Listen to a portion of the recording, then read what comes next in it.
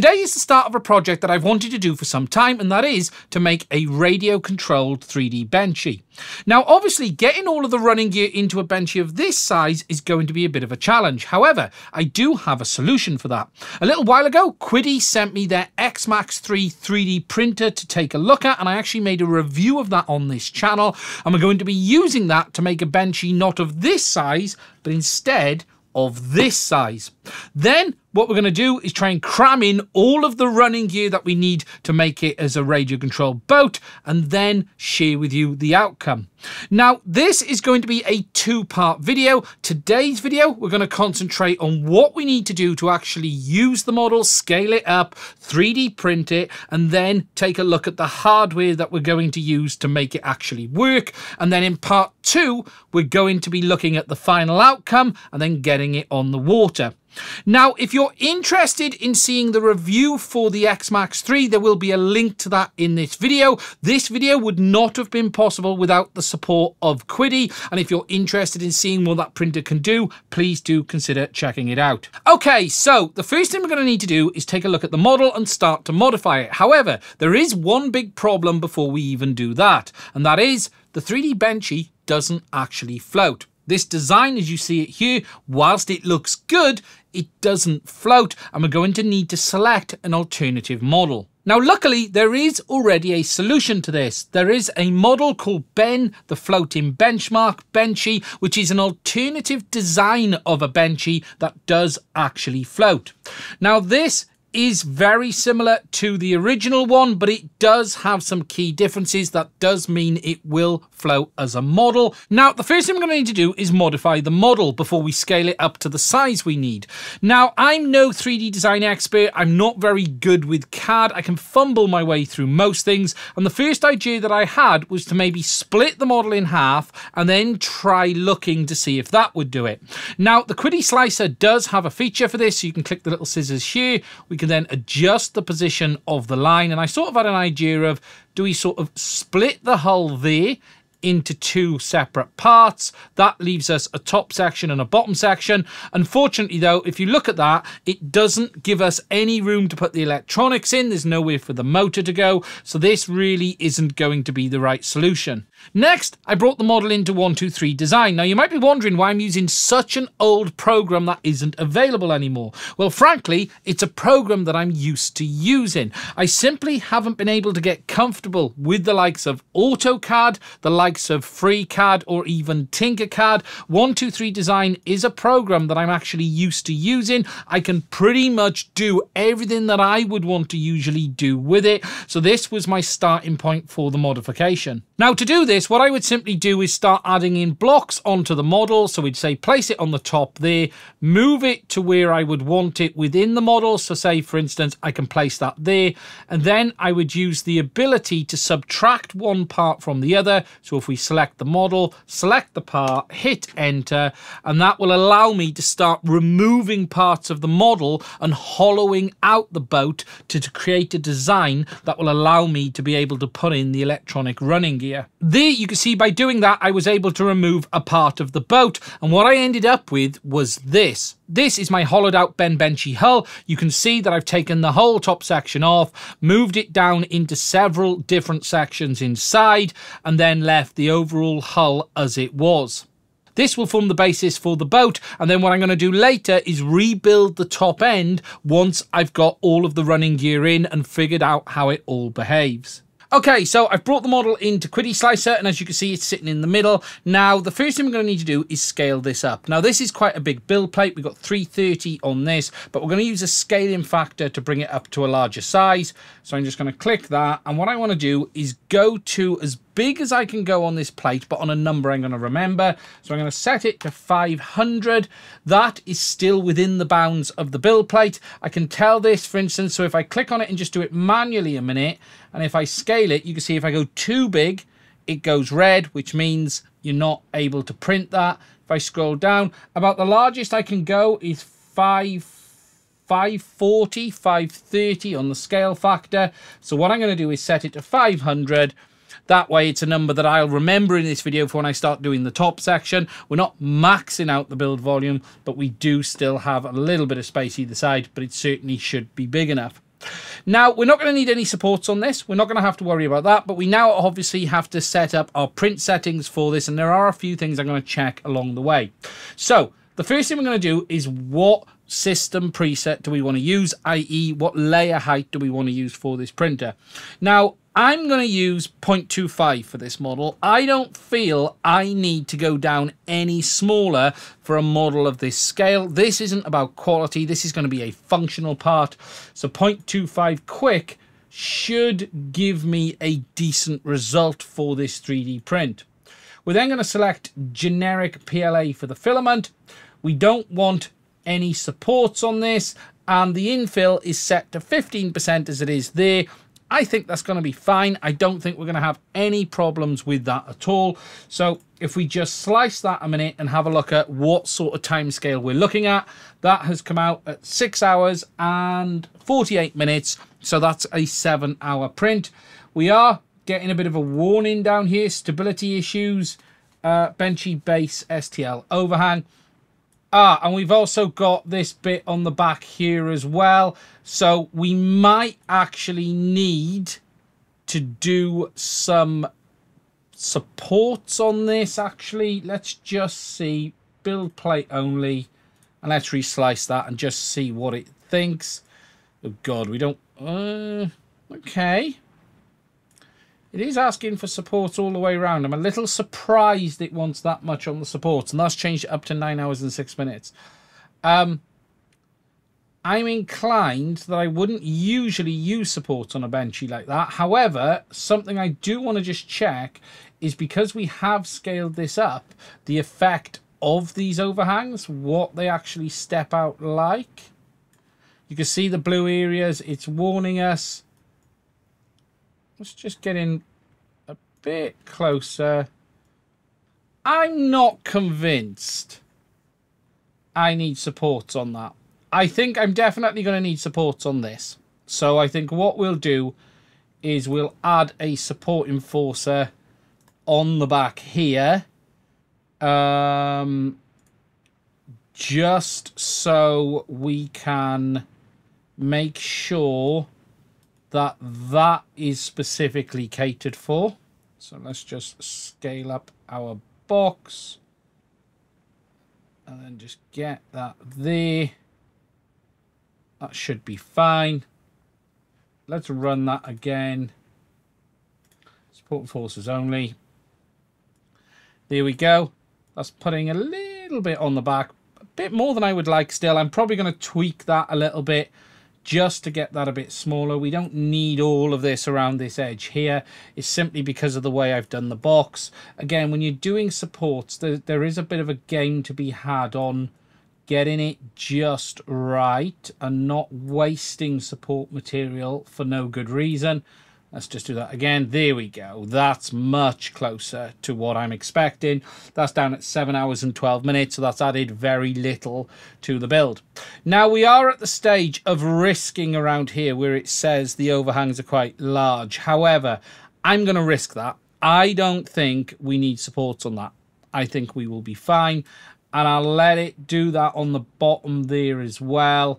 I think we'll get away with that one in the print. Okay, so I'm pretty happy with where we're at on this, and we're going to get ready to print it. Now, looking down, it says it's going to take 7 hours and 12 minutes, which is fine, and it's going to use 349 grams of filament, which is a third of a spool. I'm going to use a brand new spool of high-speed PLA, and that's what we're going to take a look at next. Now, for this print today, we're going to be using one of eSun's new ePLA HF filaments. Now, this filament is specifically designed for high-speed printers, the modern range such as the Bamboos, as well as the Qidi X Max 3 like we're using here today. And really, more than anything, this filament is going to hopefully give you the best possible results from your printer.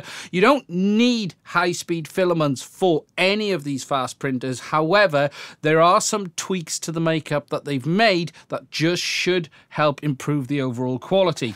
Now, this spool is still sealed. What I'm going to actually do is dry this out before I use it, although it does come with the silica gel inside. I'm going to dry it just to make sure we get the best possible results. What's nice is they do show you on the front here the diameter, which is the net weight, the temperature, temperature, the bed temp, and the recommended fan speeds, and I'll check that compared to the profile we have on the printer in a minute. Now, as I mentioned at the start, to print this today, we're going to be using the Qidi X Max 3. This is one of the larger Core XY 3D printers available on the market. It not only prints big, but it prints fast as well, being based off Clipper. It has a 300 by 300 build volume on the bed, which means we're going to have no problems getting this model on. And as you can see here, it allows us to scale things up on a massive level. And as I did say earlier, I do have a review on this printer where we not only printed a big Benchy, but we did some helmets and stuff as well, and if you're interested in seeing that, there will be a link to it in the description.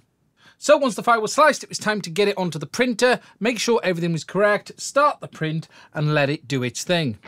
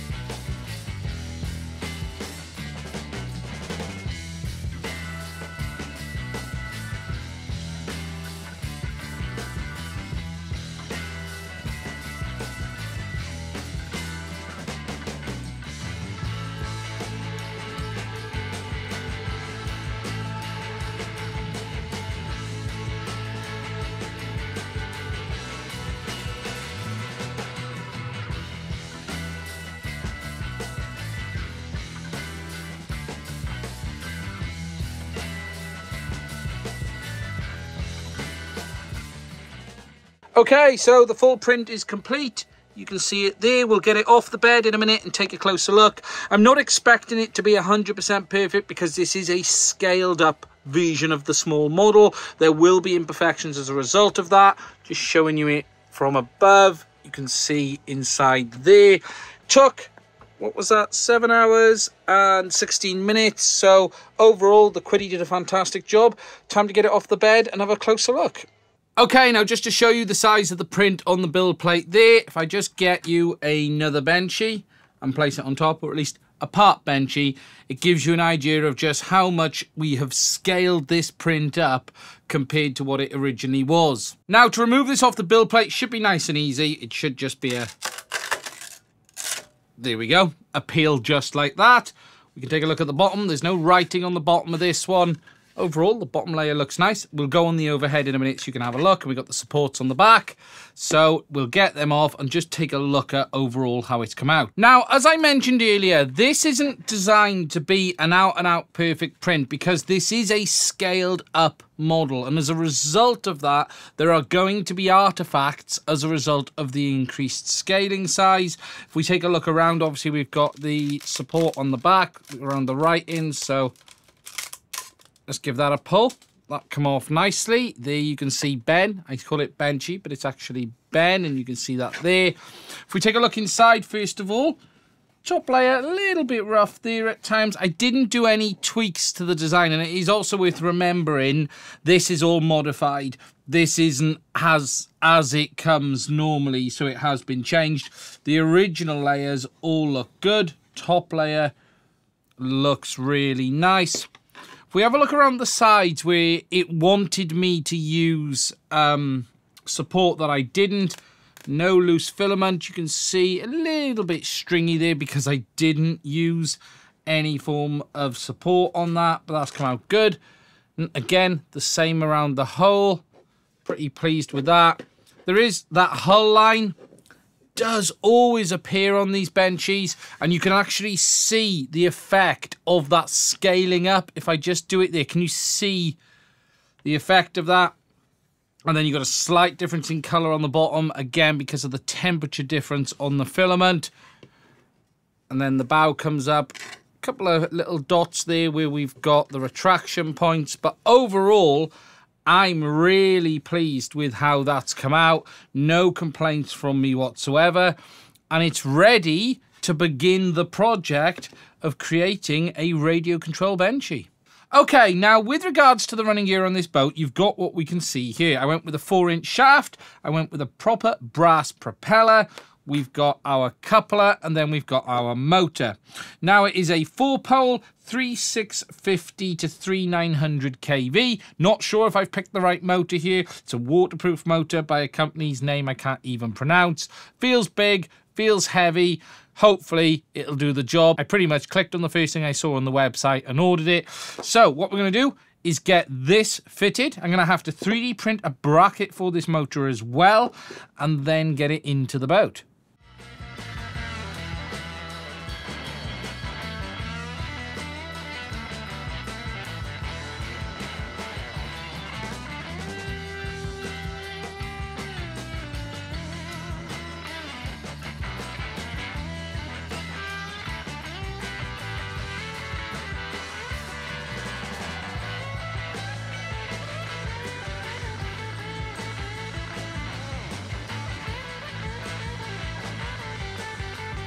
Okay, now just to show you how far we have got, we have the motor installed, the prop shaft, the running gear, we have the rudder on the back. I've put it to the side there. I'll explain a bit more why in a minute, and I've been doing some tests with it as well. Now, as you can see, we've got the motor installed. I downloaded this 3D printed motor mount, which is perfect for this application. I will put a link to that in the description if you need one. You then have, obviously, that held in place. We've got our coupler and then our prop shaft going down there. I've basically just used hot glue to hold the prop shaft in place. That then comes out of the back, and then we've got the prop installed. There's more length there than I would like coming off the back of the boat, but there's not a lot I can really do about that.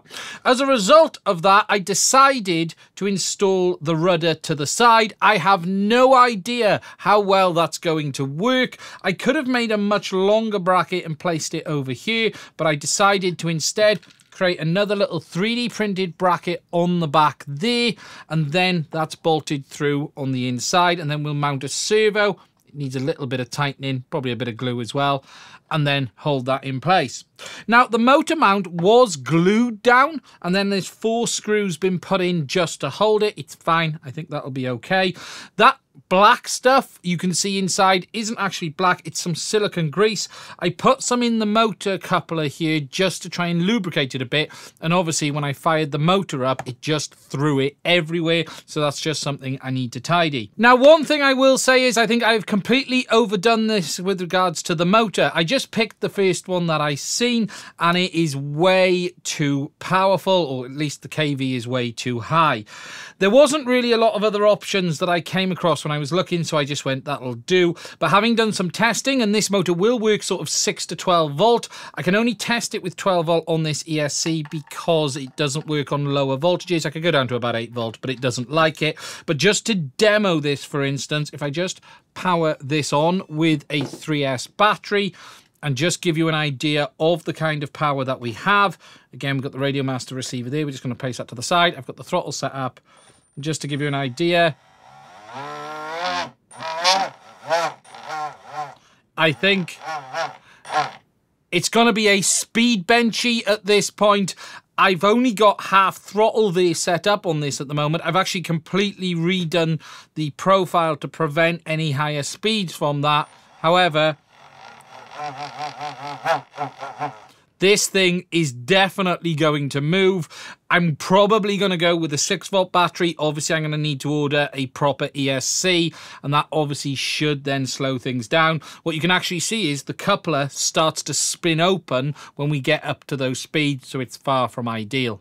Now, that is pretty much where I'm going to leave it here today. In part 2, we're going to be getting it into the water to see if it even floats. We'll be doing some basic testing, and then we'll get all the other 3D prints finished and hopefully show you the results of this project. Now, I want to say a massive thank you to Qidi for sending over that X-Max 3 to take a look at. As I have mentioned several times already, there will be a link to that printer, but also a link to my review on it in the description as well. I'll put a link to this 3D Ben model. I keep calling it Benchy, but it is 3D Ben, the one that actually floats, if you're interested in that as well. Please do make sure you are subscribed if you want to to watch the second part of this video. And finally, I just want to say a massive thank you to all of my Patreons. I would not be able to have done this project without their support. It was the Patreon support that allowed me to buy the motors, the components on this boat. And if you're interested in supporting us to see more content like this in the future, please do consider checking it out. Anyway, that's it from me on this one. Stay safe. I will speak to you soon.